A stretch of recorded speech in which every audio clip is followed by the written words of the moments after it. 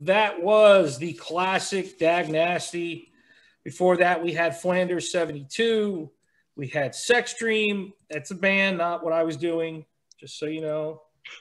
We had a little Down by Law. That's a great version of Bright Green Globe, little live in session album that they have. We did Swingin' Utters, the Shekels, and we started things off with the Putz and Laser Blast. The Putz. More the. I know you love bands that name Putz. So we are joined now by Amy and Steve from Die Wolf Publishing, correct? Correct. D Wolf, Die Wolf. Oh, D Wolf. Okay. See, I already messed it up. I told you, man. My brain is not. It don't matter. Whatever your regional dialect I'm not an afternoon person. It's great if you got Die Wolf, because then you have the German and the Italian. Exactly. See, there you go. There you go. So, talk a little bit about Steve and Amy, what they do. They have a great publishing house. They do all independent books. Would you call it? Oh, yeah. Books, right? Absolutely. And you basically do rock and music. That's your forte, right? Yeah. All nonfiction music or music sort of subculture related books. Yeah. And I think, you have that DIY mentality that we so covet. Absolutely. Our circle. And, so some of the books you've done has been the City Gardens book. Give me the full title again. It's No Slam Dancing, No Stage Diving, No Spikes, and Oral History. Yes. Legendary. What I love about the book is, for me, was being able to walk down that tunnel of so many shows that I went to, and the little facts that you've given about them makes me, kind of remember those times. But I think, and especially in the book, I think the interviews that you guys were able to get really is what sets it, because now it's a firsthand experience of the show from that artist. Talk a little bit about the interview process and how that went. Well, one of my favorite, I was first introduced to the oral history format of books, oddly enough, for a biography about Edie Sedgwick. And I never saw anything like it before. And then, of course, Legs McNeil came out with Please Kill Me, one of my all-time favorite books. It was an oral history. And I'm like, why isn't every book written like this? I just love the first-hand accounts, people contradicting each other, people calling each other names. And then I started down this path of doing the oral history of City Gardens, which I never would have completed without Steve. Meh. My angel sent from heaven. Meh. And, one more. I think both my wife and my mother would disagree with Amy, but God bless her for saying so. And so, yeah, it was, getting all those interviews, transcribing them, it was really, really hard and time consuming. And I think that's why you don't see more oral histories. It's just really hard, rather than just interviewing people and writing a narrative. How long did it take you to? How many decades? I had met Steve. It was probably 10, 12 years. Really? Yeah. Oh yeah, Amy had done this really incredible groundwork with getting it started by the time she and I had met, which is a whole other story in and of itself. One thing I wanted to comment on, going back to the last thing, as far as getting people, we got really lucky because there's such a wealth of material out there. First of all, you're not dealing with one specific scene, so you're crossing all kinds of genres. And because City Gardens was such a big place that stood for so long, we had over 10 years worth of shows to go through. Theoretically, that could have been like a 5,000 page book if we literally tried to cover every detail. So we got very lucky. There wasn't a whole lot of super deep digging research we had to do. We found a lot of people, and a lot of everybody who went through there at some point, it made an impression on their lives. So they were real happy to talk to us. They were real supportive of what we were doing. So if it wasn't for that, and if it weren't for, internet/social media, I don't think that book could have been done. Wow. Yeah. The I know we talked a little bit about that interview process. How much of them that carried over into the documentary, the movie? Not too much. Go ahead, Ian.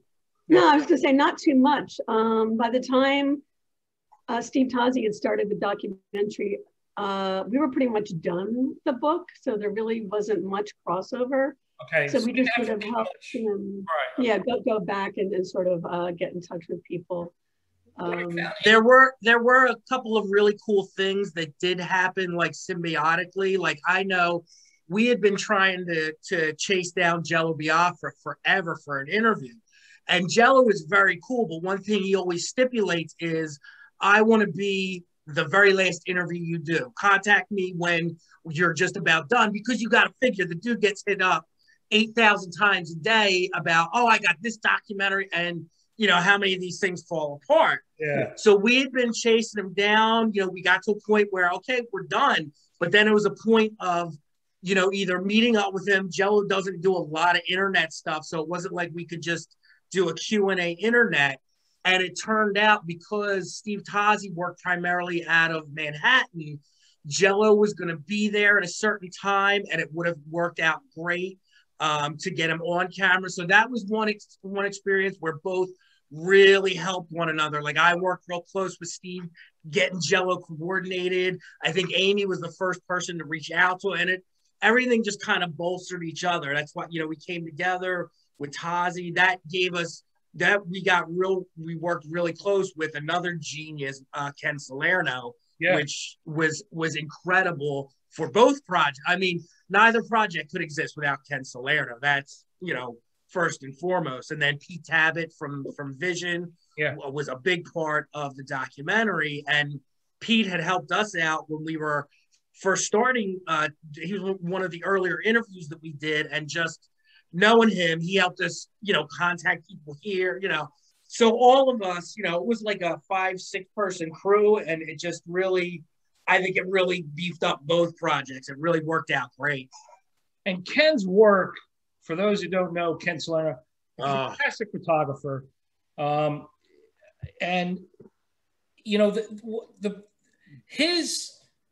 I think you can almost make a photographic history book. Just the stuff he's done alone. I mean, he always managed to be in the best spot, the best time. I think, and I went to school for photography, so I have that importance of that. The photo to me tells so much of the story. Yeah. And being in a lot of those shows, I could see that I'm at the front of that story, and with Ken, I'm at the back of that story. Yep. Really just gels together for just some fantastic memories for me. You know how Ken got, if you want to call it, quote unquote, his style. You know where he learned photography? He was drafted into Vietnam, and they just stuck a camera in his hand and said, "You're a wartime." That's the story he's told me. Wow. All those punk rock. Ken, I think, really started subculture wise. He's big in surfing. Huge surfer. Skateboarding for years. His stuff was in the early Thrasher magazine. That's how I actually met him. I actually met him that way through my friend Derek Rinaldi. If you know. Yeah. Derek. I love Derek. So Derek was actually my best man at my first wedding. Derek and I. So, and that's how I met Ken. And then I started hanging out with them. And then I started hanging out with the guys in Vision, and Dave and Pete and Ivo. And, and talking to Ken then was a great education for me, because I was able to ask a lot of technical questions. Awesome. Beers and stuff. And he's a really, really, really awesome guy. If you ever get to meet him, down to earth. Absolutely. And I just can't say enough about his work. And that could be a whole nother book, I think the story too is, if I remember correctly, and if I'm misquoting, I do apologize. But like Ken, is a guy from the '60s. His music was like the Grateful. He only got into going to shows because of his daughter, and he kind of like really was digging what was going on and decided to start So he was like, he's a whole different generation from me. Yeah. And here's this guy who, before I met, like long before I met him, I knew him through his work. You always saw his pictures, if you were in this tri-state area and as far as California, all across the country. Yeah. Yeah. It is. He's an awesome guy. And if you can, anyone listening, go check him out. I'm sure you can find some of his stuff, So another thing I really enjoyed is, listen, the content that you have, but also the fact that you have it on your website. I was able to find the first show I was ever at, which was awesome. So it was 85. I think it was October 13th of 85. It was the Dickies and the Dead Milkmen. Nice. That was my first time ever. Nice. And then, I just, I was that Sunday kid at all the matinee shows and, VFW. But, VFWs. But, what I think was really great about that time is the part that you gave to Randy and how important he was. Absolutely. To City Gardens, Absolutely. Because let's face it, Tut was not that.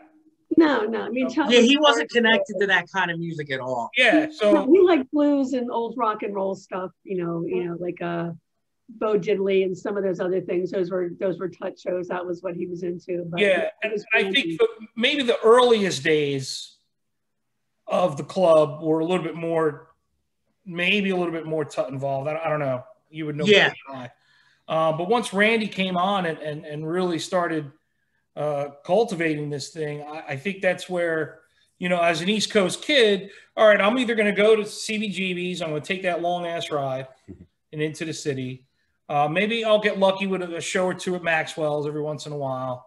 But really I'm going into City Gardens. I never went over into Philly because most times they would just be at City Gardens anyway. Yeah, exactly. And Philly was notorious for we had places that they'd have like 2 shows and then boom, exactly. Yeah, the place is gone. Yeah, we had a couple of places that were mainstays that stuck around for a while, but again, nothing. City Gardens. 14 years of the same guy booking shows. That's amazing. Is amazing in that world of music. Yep. And it's, and what's funny is if you kind of watched it, when the early 90s came along and all this sort of, whatever you want to call it, alternative guitar-based rock music really blew up, one of the people that probably should have benefited the most that was theoretically the downfall of his job because it just was so much so fast. It's a weird kind of way things played out as far as history goes. Yeah. But you dedicated, a good chunk of that to him. And I really appreciated that because I think most people didn't realize the driving force behind the club and how important it was. Without him, there would have been a City Gardens, obviously, because he didn't own it. But without him, it would not have been anywhere close to the. Exactly. No. And I don't think a club like that can exist anymore. No. Because, you think of the touring bands that came through, you'd have shows with 4 or 5 top billers and you're paying $15 a show. Yeah. How many times you sit out online and bum $1 for saying, man, can I get $1 to get in? I don't have enough. Right. Well, plus, all the things that live music now has to compete with, it's impossible. Like 90% of the people aren't going to leave their house. And I mean, even pre-plague aren't going to leave their house to go see a show because, they can watch it on YouTube tomorrow. Yeah. You know what I mean? Yeah. So there's that. There's so many different factors of just why you couldn't do those things then today. No. But there's also a lot of like really cool shit that you can do today that we could have never done. Right. Oh yeah, exactly. It's a balance, Definitely a trade-off. Yeah. It's for folks like us, it's just a huge, it's such a heartfelt thing. Yeah. The time and effort we put in this stuff. Right. That has now been easy with a click. And for someone like me who was there to experience it, now that ties me into how important it is. It means a lot. It's my youth. Absolutely.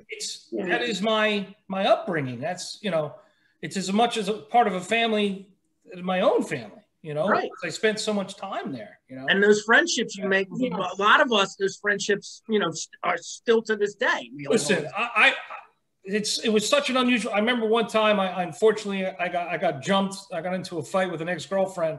Her boyfriend jumped me from behind, and I go to the ground. I'm getting kicked. I look up, and it's Steve Brown kicking me. The following week, hey John, how you doing? I'm like, Steve, what the fuck, dude? Yeah. He's like, what? I'm like, you were kicking me. He's like, I saw someone on the ground, so I started kicking. I'm like, yeah, but it was me. Well, that's why he kicked you. It was I was you. like, come on, man. You know, God damn it, dude. Watch what you're doing, you know? Yeah, he just started kicking me, you know. I saw him a couple years ago at a friend's birthday party. Did you kick him back? No, I didn't. No, you don't mess with Steve. You know? Yeah. Listen, it's not a person you want to kick back unless you really, really have to. Yes. I don't even want to ask him impolitely, why'd you kick me? You know? Exactly. You know, Steve, it was me. I'm sorry. You know. Pardon me, sir. Yes, sir? sorry. But do you guys feel like we were talking about, you know, today's culture versus, you know, old school culture? So, you know, back in the day, you had the scenes, you had, well, zines, you know, the do-it-yourself attitude, you know, you had the tape traders, you know, you put your bill up and stuff. And like you said, you know, bands were so loyal to each other, you know, they toured in the same circles and stuff like that. And like you said, I don't think today a club like that could survive, but I just don't think the scenes are the same, you know, now. No. Like you know, Finn McKenty, he's on YouTube. He does it's called a punk rock MBA. He does this whole thing, but he was saying how he feels like TikTok is taking over. Like all these kids that have access to computers and things like that, who are just making music. It all sucks, but unfortunately, you don't have the diehard bands. You don't have the garage bands. You know, you don't have people cultivating and playing instruments and going out there and handing out flyers to shows and tape traders. All your shit's available to stream online. You know, everything's on Spotify, everything's here. I mean, so it's a double-edged sword. You're getting your music out there a lot easier, but you know, I just don't see the loyalty to bands and scenes and that type of thing anymore. Well, I mean, to me, the two big things there are the one you touched on. There's the internet now. So if you were a freak or you felt like a misfit or you liked weird music, there was no internet for you to go to and find fellow travelers. You actually had to leave your house and go someplace and try to forge friendships. And that's why those friendships lasted. I mean, I'm really not friends with anybody I went to high school with, but I am friends with a whole boatload of people I went to City Gardens with. Yeah. And now that you have Reddit and you can find some subreddit on the same weird niche thing that you like, why bother? And to me, the other one is back then you did not have the clear channels and the Live Nation and everything else and there's those places, you know, those corporations are taking over even small clubs now. Yeah. They're just monopolizing everything. So a club the size of City Gardens that had that capacity, no corporate sponsorship, nothing, you couldn't even have that now. The insurance alone would bury it. Yeah. And I think the price that the bands are receiving now is so high. You have to be able to get a certain number of entries just to cover the rider. You know, you know, a small mid-sized club like that is just, you know, and I think also what's happening is now you got a lot of the owners or the bookers, they got one band that's coming through, whoever they are, maybe like just a mediocre touring band, and all the openers, they're saying, listen, you gotta pay, you gotta sell tickets to play. Yeah. You know, back then it was the club cultivated the music. Yep. Now it's the music is cultivating the club. Because you had so few sources of music before, the club could hold that.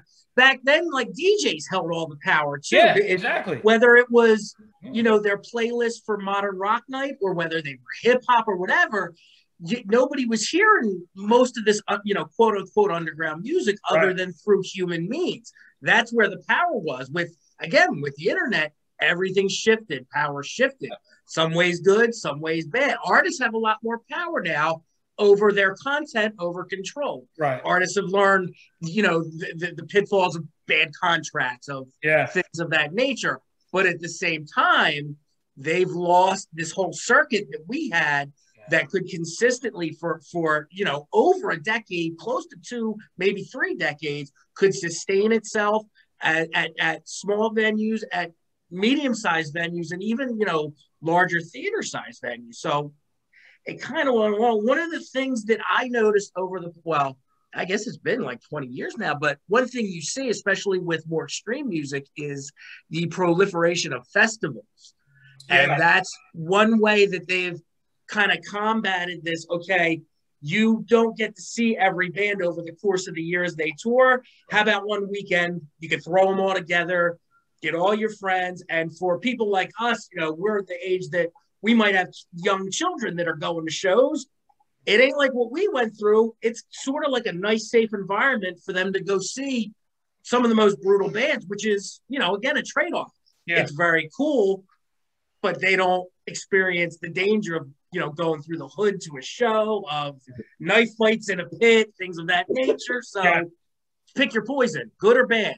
And the thing is, with the price points of tickets now, oh yeah, you know, it's $75 to see you know, a headline band. But you know, to your point about the festivals, I'll gladly pay $100 to see, you know, maybe it's a weekend show, right? So you get, you know, 20 bands on a Saturday and 20 bands on a Sunday. I'll gladly pay that, because like exactly, you're seeing, you know, maybe 4 or 5 bands that you love, and then you're seeing 12 bands I've never heard of, and now you're a fan, you know? Yeah. So, I mean, I do a metal show on Mondays, and same thing, you know, I love my Slayers, I love that type of stuff, but I try and find all sorts of new genres of metal, you know, metalcore and deathcore and all that stuff. So I try and go to those, well, I mean, there's no festivals right now, but well, yeah. So like Ozfest, all those types of things, I always went to those and found new bands and things like that. So yeah. Plus, we have to remember too, there is, it may be small. I mean, I can't really guess at the size of it, but there is definitely a punk hardcore metal underground that is very similar to what we did, as far as they reject everything mainstream. And they really, you know, I know people that will do zines now, and they'll do it cut and paste on a Xerox machine rather than use the internet, because there's always going to be that. And that's great, because it's kind of, you know, we grew up with that environment. Exactly. You know? Exactly. So for us, and I think that's always going to continue. Just like there's always going to be some form of rebellious type underground music, because kids are going to be pissed off for time long after we're gone. So I don't really worry about it. Yes, it's going to change. It has to change. It can't be the same shit. So you know. And you know, back real quick, I forgot about the calendar. It was great for me to be able to find the first show. I actually also found the last show. So it's the only thing I actually remember doing for the first time and the last time. So my last show was Afghan Wigs. It was the day Kurt Cobain died. I was at that show. Yes. Yeah. And that was the last time I went. After that, I was at college and in and out, and I just kind of drifted off. It was definitely one of the last shows that I was at, if not the last. I'd have to go back and look, you know, now that you mention that. That was the last. Another thing I got to point out, too, all the credit for that calendar goes to Amy's hard work. That's a lot of work. She was done with that before I even met her. Really? Wow. Tell them what you went through, Amy. Yeah, how'd you get all that information? So, big shout out to the good folks at the Aquarian Weekly, or EC Walker. Okay. They let me go back into their, I'm putting air quotes around, archives. It's basically a storage room with all the old issues in it. Yeah, I call them keepers, right here in my closet. Yeah. And so I went back there, and it took me 2 solid days. I went back there and just went through every issue, looking for the advertisement, looking for the City Gardens ad. Wow. And, you know, I had a stack of papers, like blank calendar sheets for every year, and just going through and writing in every band. But yeah, just paging through every issue of EC. Talk about it. Yeah, that's incredible. How long did it take? 2 days, you said? It took 2 days? Yeah, 2 solid days. I went up there, and I was there from like probably 10 till 5, 2 days a week. Wow, that's a lot. Yeah, we're thinking 2 days. Oh, that doesn't seem like, that's actually a lot. From 10 to 5 for 2 days. That's a lot of work. looking through magazines. Exactly. Yeah. So. And then I just want to say one experience, and it's something that, you know, the famous Milo Descendant show. Okay. Yes. The greatest weekend of music in my life. I'm going to tell you why. So Friday night, I went to Maxwell's to see Sugar. It was their first tour. That album had just come out. Wow. So I go Friday night, I see Bob and Sugar. Saturday, I was seeing All in New York, Down by Law opening, and Chad lost his voice during that set. So okay. I was like, Dave Smalley came out and sang a couple of songs, so Down by Law was the opener. So Sunday night when I got to see Garden, I was like, I don't know how the hell they're going to pull this off, you know. So when all that buzz came around that Milo was going to sing and everyone started in the crowd hearing it, when they came out, and Stephen Egerton did some mastering work on one of my band's albums, so I talked to him about this. One thing, when Milo came out, and I don't know if it's been recorded at all, if there's a house recording of it, he came out and he said, "Chad is sick, therefore I sing." And in his tone, you know, that monotone voice of his, it was just perfect. and they opened with Sour Grapes. Yeah. And just to hear that beginning guitar part, you know, him come out and say that, and then that guitar part, it was just like, that room was loaded. Yeah. That was electric. I had never felt a show like that before. That room went bananas. And there was an energy. And that was before cell phones. People were lined up outside to use the payphone. I was like, it was amazing. And I think because you did talk with Milo about that in the book. Yeah, it's in the book. Yeah. And so his recollection is really cool, but it doesn't give the energy that we in the crowd felt. You know? Right. So that kind of goes back to one of the things that Amy and I learned doing the book. It was cool to interview, you know, people in the bands and the people that you admired. But when you came down to it, because you weren't talking, we weren't asking them questions about their specific scenes or anything like that.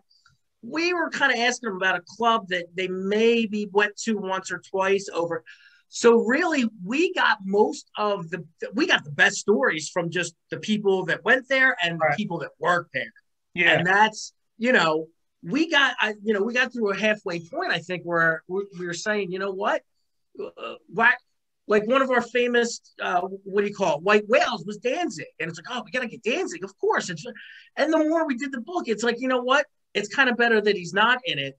Because like Dave Brocky, you know, rest in peace, God love him, told one of the funniest stories I've ever heard about Danzig and Danzig's girlfriend at the time.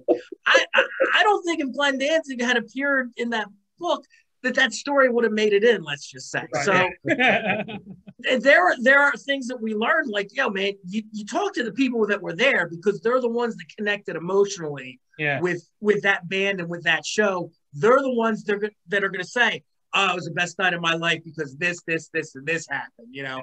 And 9 out of 10 of those things might not even have anything to do with the band or the music. It might have just been the greatest night of their life. And, you know, I like those kinds of stories. So we tried to get a little bit of that in too. And then, of course, bartenders and bouncers, best stories hands down. Yeah, always have the best. And you had that one, you know, and there is, you know, where you do talk a lot about them. You know, you talk about the people, some of the regulars that went there, and you paid like homage to them. And that's great. And I think it's, again, what makes that book so more personal. You know, now for people who've never been there and never got to experience it, I mean, I would love to find out what their takes on it, because they probably have a different scene. Well, I mean, the interesting thing when we were doing the signings and stuff for this book was we had people who bought it who never went to City Gardens.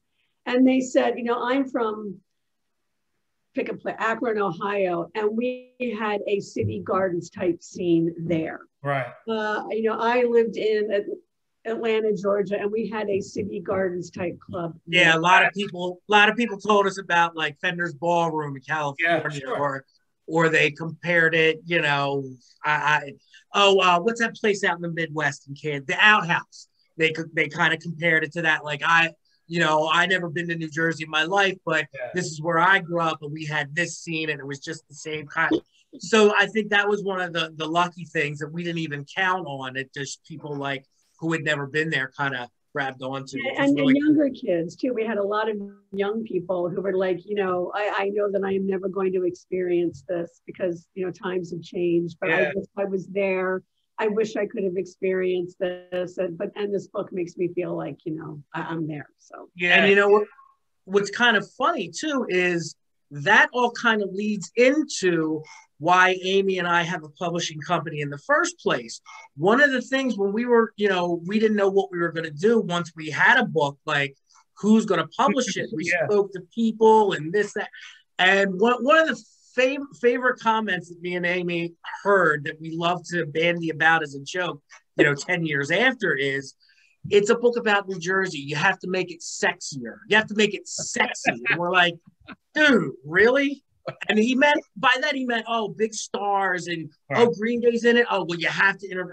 I don't want to fucking interview Green Day. I want to just talk about punk rock shows that all my friends went to. Mm-hmm. And, people kept telling us dumb shit like that. And that's what led us to being like, you know what? Screw it. Like, we wrote it ourselves. People were saying, unless somebody actually went to City Gardens, why would they read this book? They're appealing to, 200 people. Like, why would they care?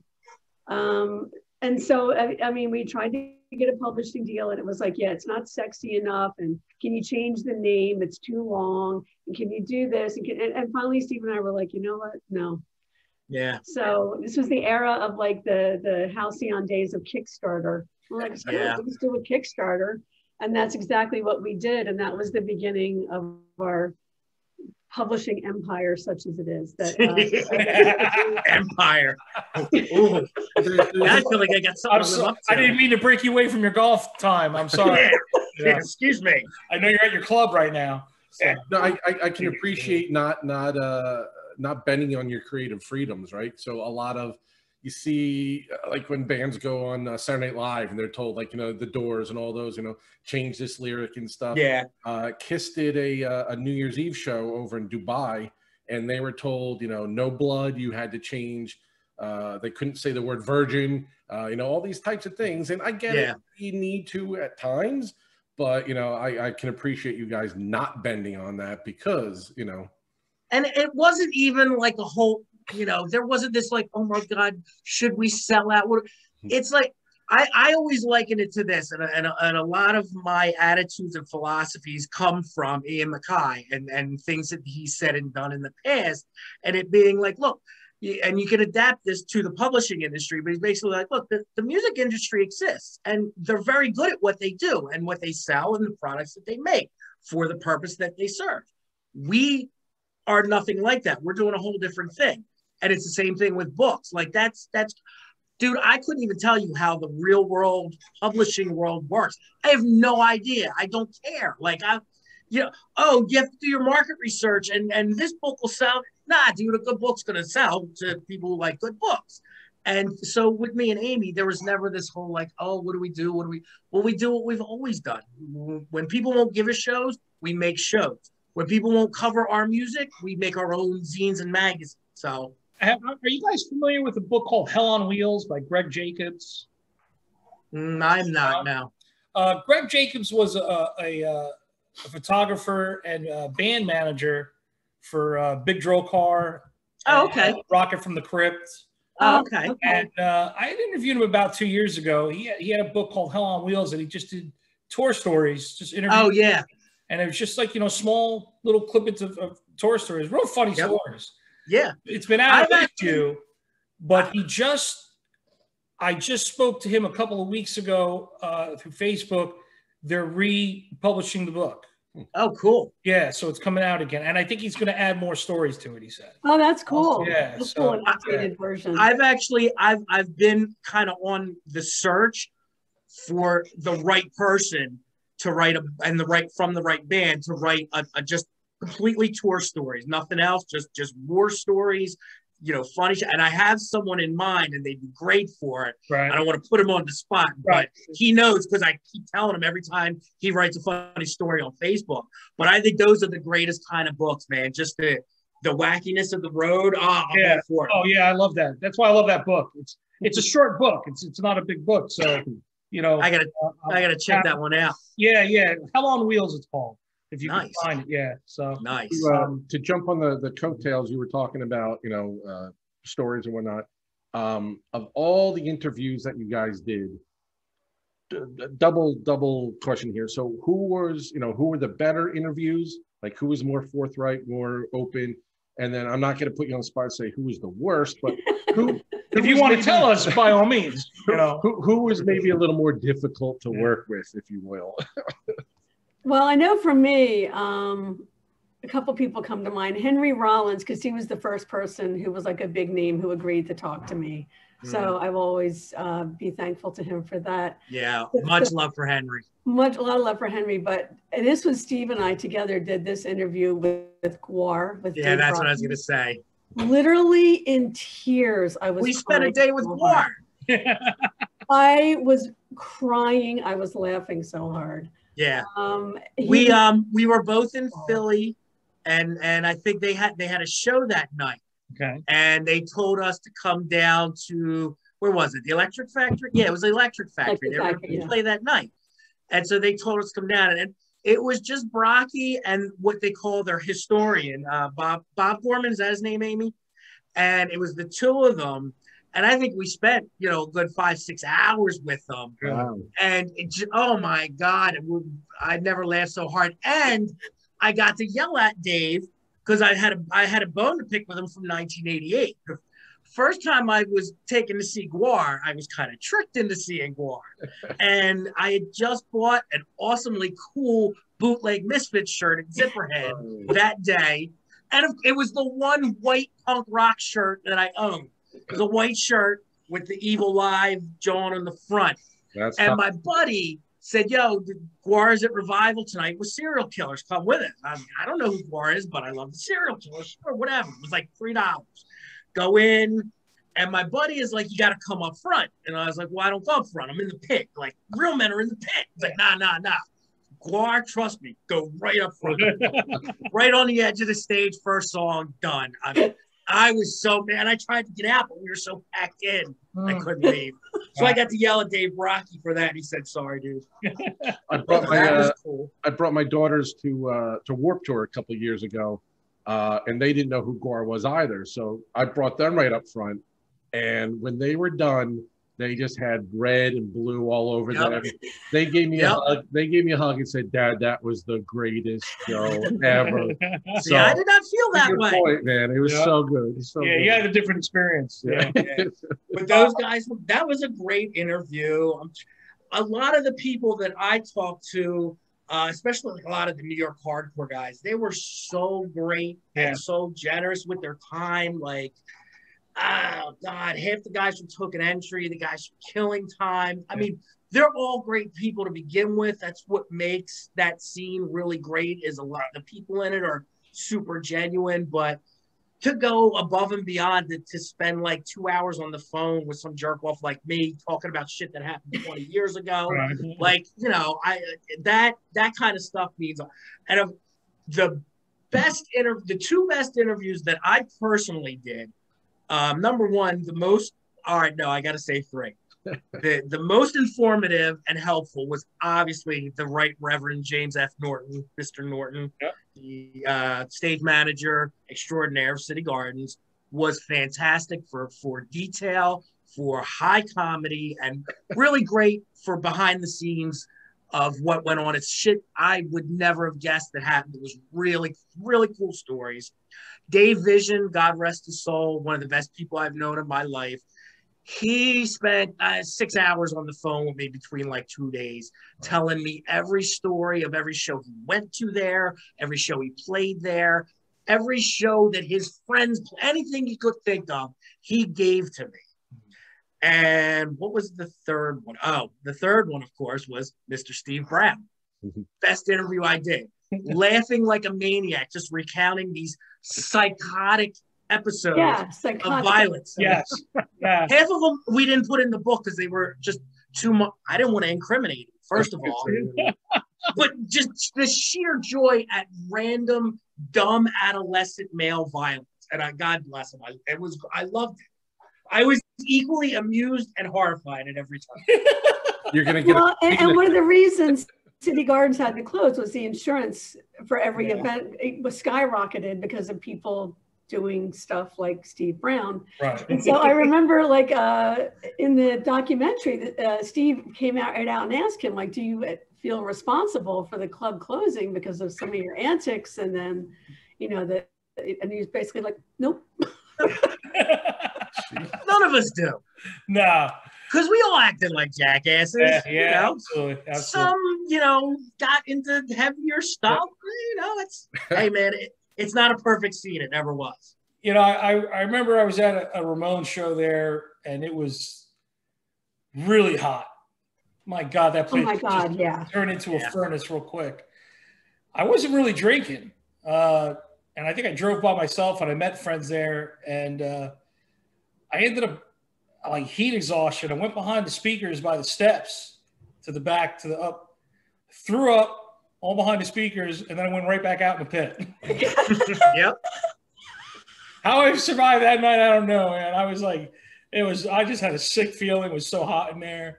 I did the same thing at Bad Brains at Revival, 89. It was it was the hottest show I've ever been to. I think there was a Bad Brains Agnostic Front show. No, it was the same Bad Brains Leeway show. It was the same tour. Oh, was it? Okay. Yeah. That was really hot. I remember they had all the doors open. Yeah. Because it was just it was. I think the air conditioner blew out or something like that. Is that what I remember that show being disgustingly hot. It was. I can't remember the Philly Revival show was either like the night before or the night after. We went to both, and both were equally hot in their own separate ways. City Gardens, because it was like 3 times the size of Revival, but Revival because it was so small. But I had a buddy who passed out. I got so sick, and I don't even drink. I've never been a drinker. I went right out the door, right back in. Yeah, I know. I think I probably left that show dressed as Henry. I just had just like your little shorts. Yeah, little shorts. Like my clothes were just beyond. So Yeah, I used to. I started out as a metalhead. I'm a straight I went and saw Slayer in like '85 in a tiny little club here in Philly in the Northeast, and that was a place I went to for years before I even found hardcore shows. And that place was a meat fat. They would do Sunday. Every other night they were open, it was the place where Cinderella got. So it was all that hair and glam metal. Yeah. But they started doing Sunday night all ages thrash shows, and they had some really dope band. That's where we saw Sonic Frost the first time. Wow. I can't even remember, but that was one of the most overheated, packed places I've ever been at. Yeah. That show will live in memory because I don't remember ever being that hot before in my life. Yeah. I would love it when you would go to a show. It would be winter. It would be freezing out. You would go into a show. It was, like you said, a furnace. The show would end. They would fling the doors open. You would go out, and everyone would just have steam. Yeah. Just steam coming off of you. Yeah. It's like when you watch a football game and they come out of the tunnel and they have all the smoke. That's what it was like. It was like do-it-yourself dry ice or fog. Yeah. And then within 30 seconds of getting outside, everyone's like, "Oh my God, I'm dying!" It's so cold. People are just running to their cars. Yeah, it would feel good for like. Then you'd have to wait. You'd have to wait for the stupid soccer games to end. Freaking people would be done over there in the field. Leave us the hell alone. I just want to get away from my car. Stop breaking bottles over here. That was another weird factor about City Gardens. Like, what other punk club did you go to that had a soccer field out front? My father-in-law is an ex-Trenton police officer. Oh wow! So he has many tales of City Gardens. I'm sure he does. Police officer from where? From Trenton. Oh wow! Yeah, and during the '80s, he was a police officer during. That was always the end thing. Apparently, City Gardens was right on the edge of Trenton and Lawrenceville. Yeah, Trenton and Ewing. Yeah. And so when somebody would call the police would apparently argue about who's going. Who's going. And so a lot of times they would decide no one's going. Yeah. Yep. And it was a very interesting place, to say the least. And where it was, and it was, they'll never, I don't think there'll ever be anything like it again. And, but thank you for that book. We appreciate that. Let's talk about the Hard Times anthology. I apologize, I didn't really get to see it yet. So okay. Is it more of a collection of the articles that were put together? It's just a straight anthology of the zine that I did with Ron Gregorio.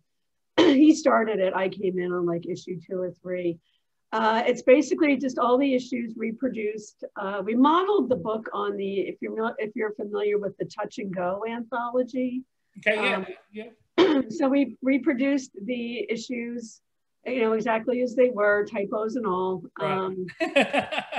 We recreated the last issue, number 8, that never got to come out because we ran out of money. We did some interviews interspersed, mostly with Ron, just to set up what it was like. And then at the end, Ron did a lot of photography. So we put a lot of his photos in there at the end in color, Black Flag, The Descendants. He has some great Sam Hain playing like a rec center, Black Flag playing a roller rink. Wow.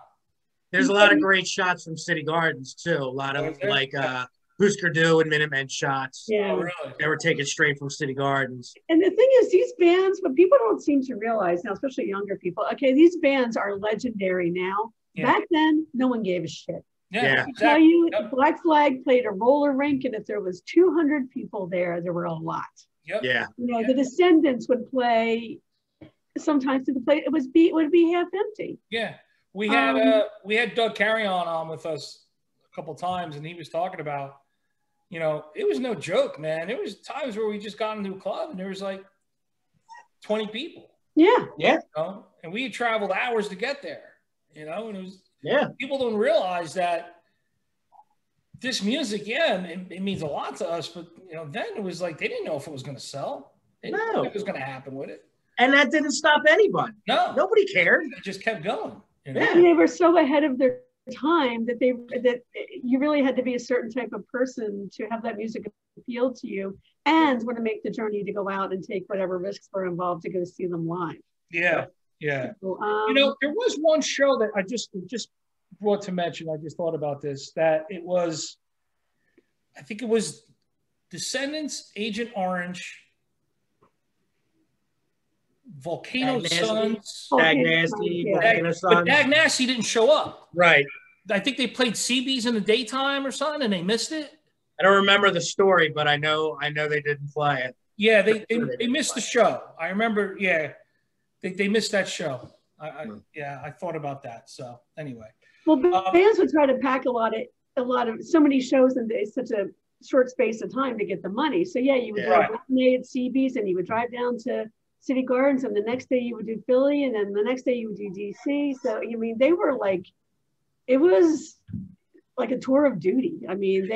This corridor of the East Coast, you could do that because you can go play 9:30. You can come up to City Gardens. You can go play CBs. You can you can go to Max's. You can so many different places you can go at that time to play.